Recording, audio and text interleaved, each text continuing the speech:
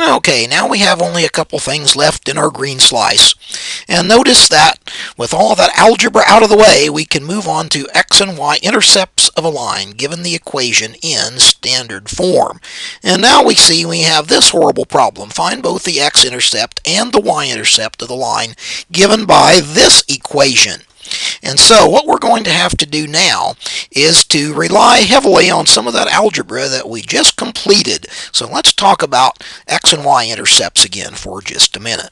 Now let's recall that any straight line, except perhaps a vertical or a horizontal line, is going to have both an x-intercept and a y-intercept. If the line's this way, of course, you're going to have an x-intercept here and y-intercept here. If the line is this way, or this way, or this way, that's still going to be true. Sometimes your x-intercepts are positive, sometimes negative, and that's also true of your y-intercepts. But let's look carefully now at a y-intercept point, and notice that since a y-intercept point is on the y-axis, that we don't know just what that y value is depending on where it's located, because it can be lots of different places. But notice that in every case the x coordinate of a point on the y-axis must be 0. That's an important clue that we will use here in just a second to solve this problem.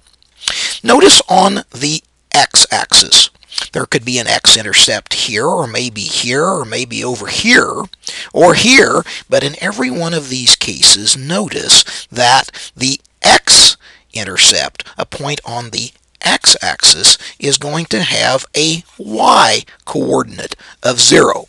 So this brings us to an important shortcut about x and y-intercepts. In fact, it simply becomes a rule.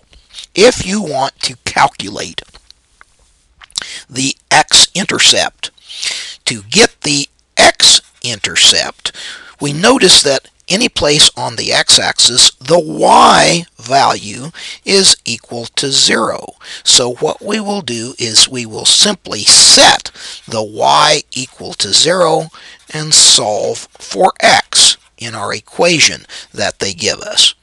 If we want to, on the other hand, find the y-intercept, we will notice that any place on the y-axis, the x-coordinate is equal to 0. So that tells us that we're going to set our x equal to 0 and solve for y. This is going to become the method, the shortcut for solving problems such as this one. Notice here in this case we have the situation 4.8x plus 8.5y minus 5.1 equals 0. So let's take a minute and copy down that problem. Now let's recall, if you want to solve for the x-intercept, what we're going to do is to set the y equal to 0 and then solve for x. So on our equation below here, we're going to set this y equal to 0. So that's going to be 8.5 times 0. And let's just recopy everything else just as we did before.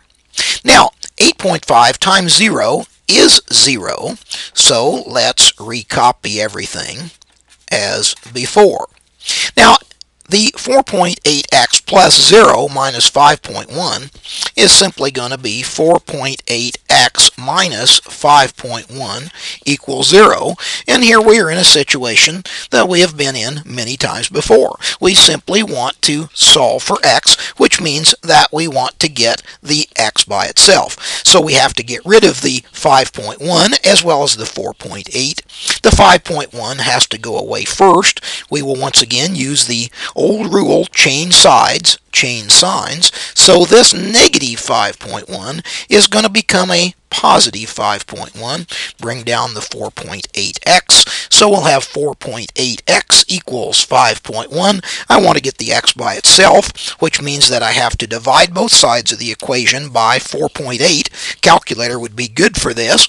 And so what we can do here is simply go back over here to our ALEKS calculator, take our 5.1 and divide that by 4.8.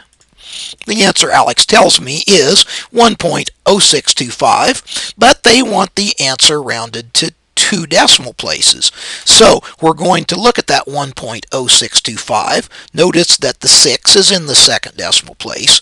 The number that's next to that in the third place is a 2, which is not enough to round that up, so our x-intercept is going to be 1.06. Now we're going to need to repeat that very same type of thinking as we do our y-intercept. So let's go back over here and take a look at the very same type of thinking for the...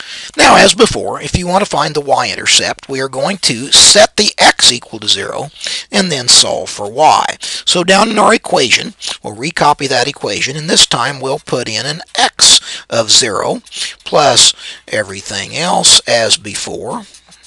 But 0 times the 4.8 is 0, which is going to just go away because adding 0 to a number isn't going to change that. So we're going to have the 8.5y minus 5.1 equals 0.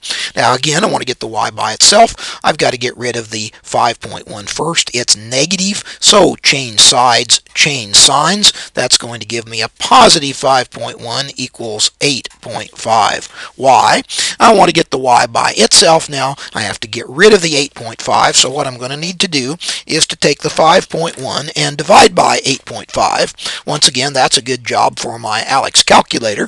So I'm going to go over here, take my 5.1, divide that by 8.5, get the answer. And notice this time it turns out to be a nice decimal to 1 decimal place, but since they asked for 2, I'm going to write that 0.60 to give 2 decimal places. Let's check and see if that makes ALEKS happy. And it does.